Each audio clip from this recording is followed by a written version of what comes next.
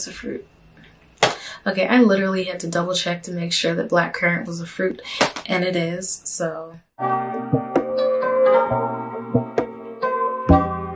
Hello everybody, thank you so much for tuning into my channel today. If this is your first time here, welcome. My name is Lydia, and if you're one of my amazing returning subscribers, welcome back. As you guys saw in the title of this video, today I'm going to be reviewing Vince Camuto Illuminare and Vince Camuto Illuminare Intense. So if you guys want to see this review, go ahead and stay tuned.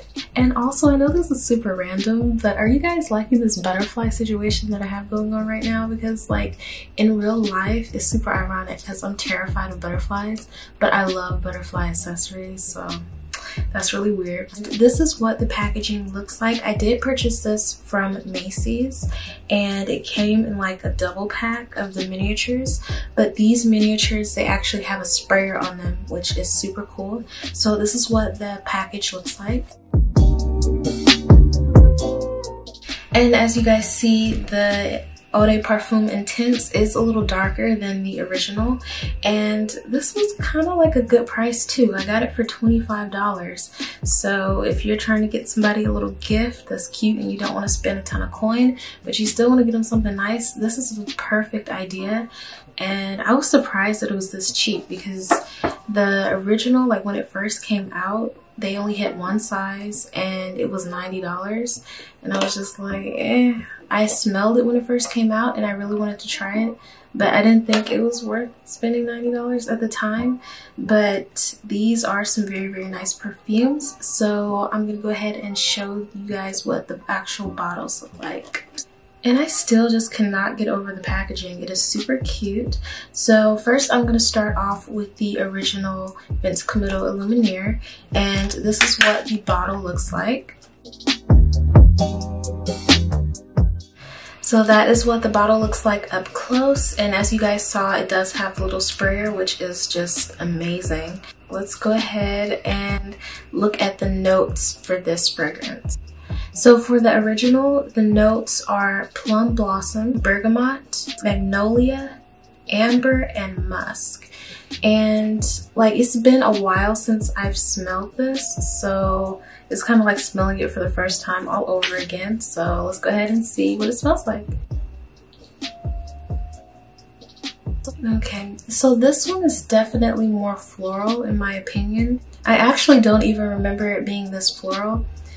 It does have a hint of fruitiness to it. So I actually smell like a sweetness, almost like a fruit, but from the notes that I saw, there aren't any fruits in this. But it does smell very, very nice. It is florally. So if you're into floral scents, I think this is definitely a good option. I guess it's more of like a plumminess that I'm getting, but it does smell very, very nice. Like a nice fruity floral type scent.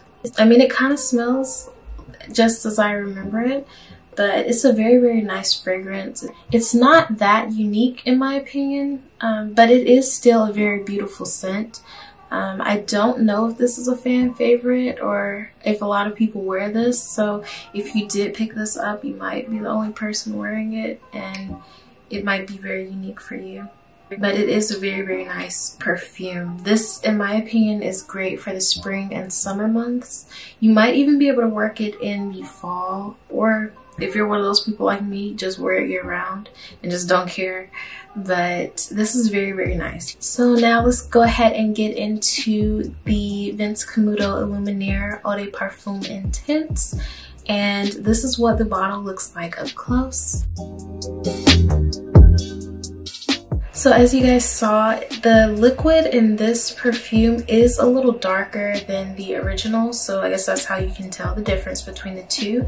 But other than that, the bottles are pretty much the same. The original one, the top is like a rose gold type color, and this is more of a yellow gold as well. So I think that is really cool that there's more differences aside from the color.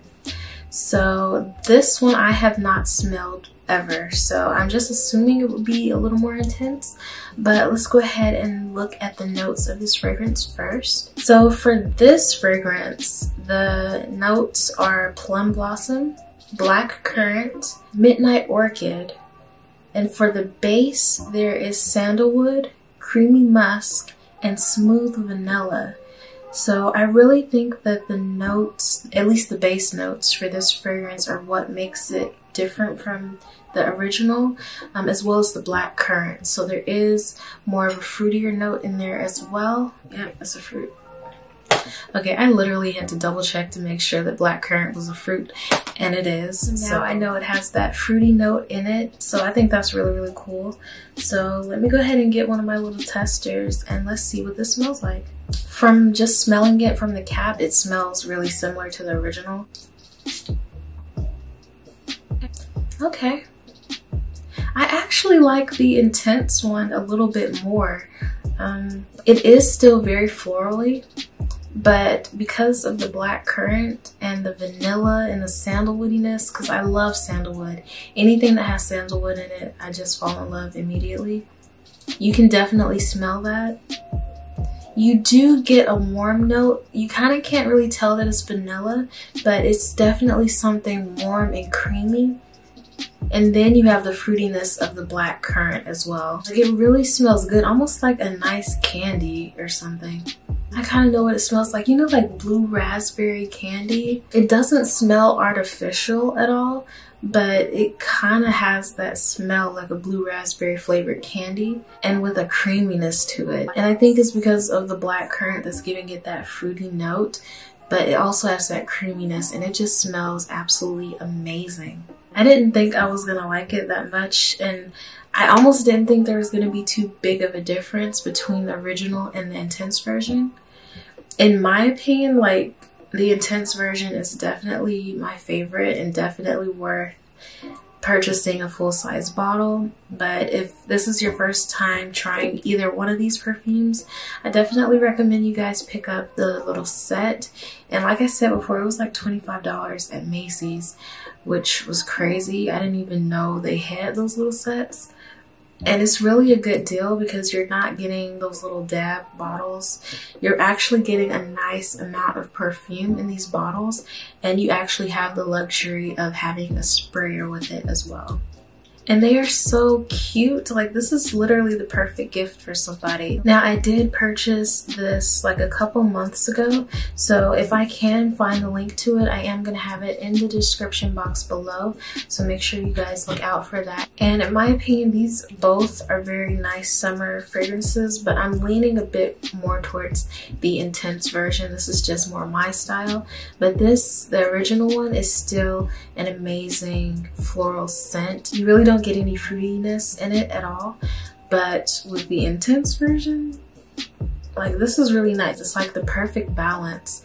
You get the nice sweetness of the fruit, but it's not too sweet.